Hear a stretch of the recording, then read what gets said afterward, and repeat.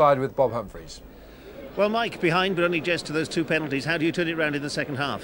Well, we have to carry the ball a little bit more and get quicker ball especially from ruck and from scrum. It was a question really of them taking their chances with their kicks. We missed a couple of kicks, and we've got to make better use of our possession and pressure. It looked as though Pontypridd were exerting a bit of pressure towards the end of that half. They seemed to be dominating territorial towards the end of that half. Well, they did, and they started to secure penalties, and that put us under a lot more pressure. But another 40 minutes to go, we'll hope to raise the tempo. Mike, thanks very much. Cheers. Well, the wind is definitely with Swansea now, second half. Do you see Swansea taking this? Well, you know, hopefully, but key word there, what Mike said, we need to raise the tempo a bit. You know, Ponty are playing their steamrolling game, getting lots of possession, and we're soaking up in defence. So if we can get a bit more tempo to the game, hopefully we can turn it round. Right, well, quick word now from Dennis John.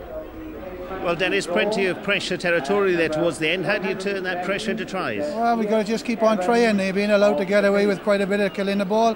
I thought it was a case for a penalty try there, but we didn't get it, but we've got to keep on going. And at the end of the day, if we allow them to stay there, it's our fault. We might have to walk all over them a bit instead of putting our hands in. What have you said to the players? Exactly that. Thank you, Dennis. Thank you, Bob. All right, the second half about to get underway. Let's rejoin John Williams and Hugh Llewellyn-Davies. Excitement all around the ground, 40 minutes to go. The third meeting between the two sides this season. It's 2-0 at the moment to Swansea. But they're now facing what breeze is still here at Sardis Road. And again, a huge test of character for both sides.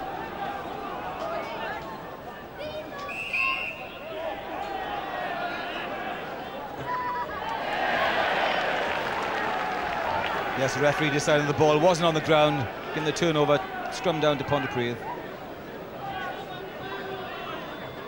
Keith Colclough far side.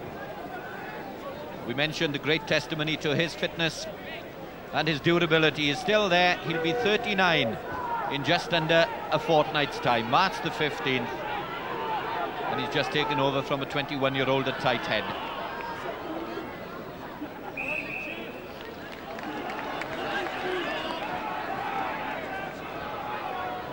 There's the man, a great servant of one club.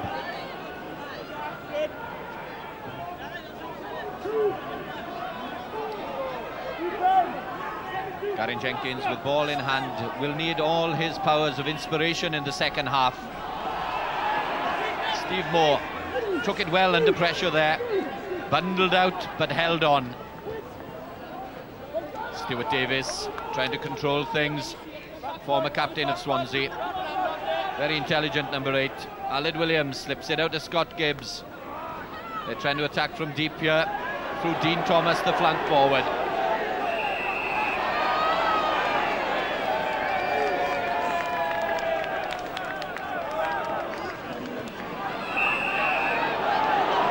Not 10. It's almost inevitable now when that quick penalty is taken. Something the lawmakers will have to look at, I'm sure, over the next season or so.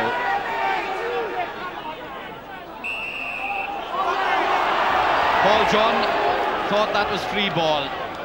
Paul Adams said no. Colin Chavis driving on to that Pontypridd 10-metre line. Better start by Swansea to the second half. Matthew back, wriggles away. Paul Arnold, good support from the big man. He's up to the 22. Positive play by Swansea. And on the switch was Scott Gibbs, just held on. Paul John does an immense amount of tackling for Pontypridd, and it was his tackle that just held on to Scott Gibbs again. But they've conceded the penalty, and now will Swansea go for goal and try and get their first points? Yeah, surely they will go for goal. They're calling for Martyn Williams, 3 points early in the second half.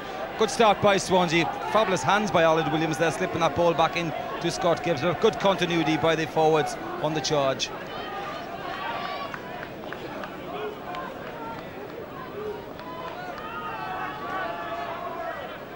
Good switch inside there. Matthew back, wriggling, trying to get free. Paul John just pulling him back. And then Arnold, who loves to have the ball in his hands, and when he's tackled, lays the ball back. Now watch how Martyn Williams takes this ball high and then switches inside, finds Scott Gibbs. Good continuity. Martyn Williams, the creator, now becomes Martyn Williams, the kicker. He and Swansea need this.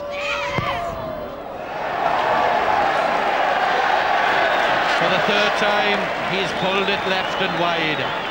3 relatively simple chances, 2 in the first half. Now 1 early in the second again. But Swansea still don't have any points.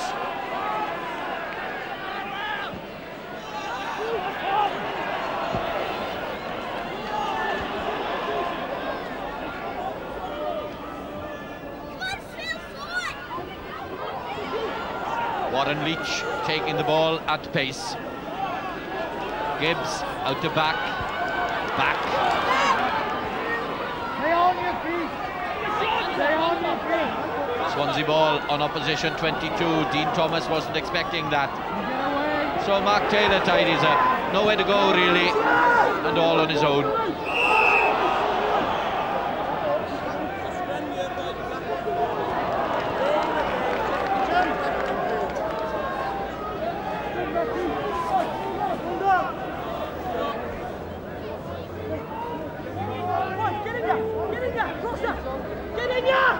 We'll have to have a break because there is an injury outright for Swansea. A player lying out on the ground. Not quite sure at the moment who it is, John. Could it be Martyn Williams, perhaps? I think it is Martyn Williams.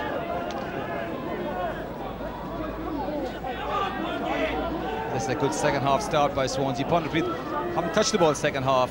The continuity is outstanding. Taking the ball into tackles and always winning it.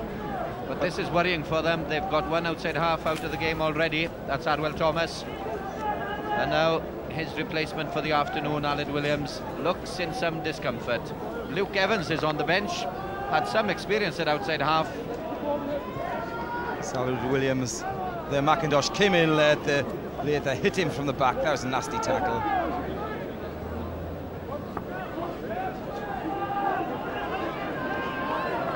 He is a little shaken up, and that's the man who did it, Dale McIntosh.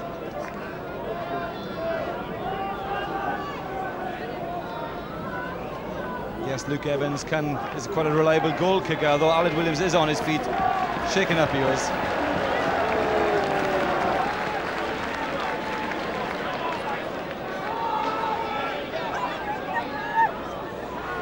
Well, Martyn Williams is all right. That's good to see. A little word from the referee, but not directed at Dale McIntosh. Neither he or the touch judges then picked up that late shoulder charge in the back of Martyn Williams.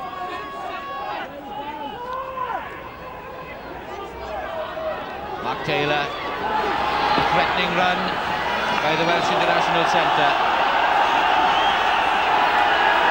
Swansea ball, Scott Gibbs. The man out wide is Colin Jarvis. Brushes aside Geraint Lewis. Inside is Scott Gibbs. Great work by the international number 6 there.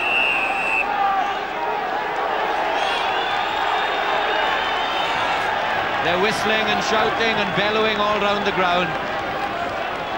Pontypridd supporters thought that the far touch judge wanted to attract Paul Adams' attention, but nothing of the kind. It's just a penalty as Swansea hung on in the tackle. But Jarvis again, JJ, showing how he's developed. We saw him earlier on, and the confidence that international recognition brings to a player. Scott Gibbs fed him early then, and he just showed his tremendous speed to run through Geraint Lewis' tackle there. This man is developing all the time. He scored 8 tries already in the league this season, 3 of those in Swansea's last league game against Dunban. But this time, it's number 8 for Pontypridd, Dale McIntosh on the charge. First time for Ponty to have the ball in their hands in the second half, and they want to make it count. Nielainen scored from almost that range at St Helens in the Cup. This time is Jenkins, Geraint Lewis. It's a try. Swansea pointing towards the touch judge. Touch judge seemed uncertain. In the end, despite the protestations, he said Geraint Lewis wasn't in touch. It's a try. It's the first of the afternoon, and Pontypridd are up to 11. And Pontypridd needed this. Now was he in touch? Lovely play by Jenkins there. Goes for the gap and then pops it up. Does it go forward? Was it in touch? No, I don't think so. Great try by Pontypridd. Desperately needed that. Yes, nowhere near really. Pictures tell us the man who stepped on the touchline was the Swansea defender. The Pontypridd attacker was quite right, despite the fact that Geraint Lewis immediately looked behind to see if it had been allowed.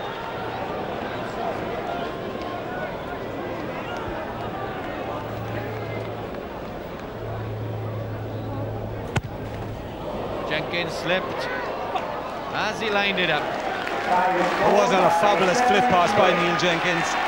Brought in the opposition and made some space for Geraint Lewis.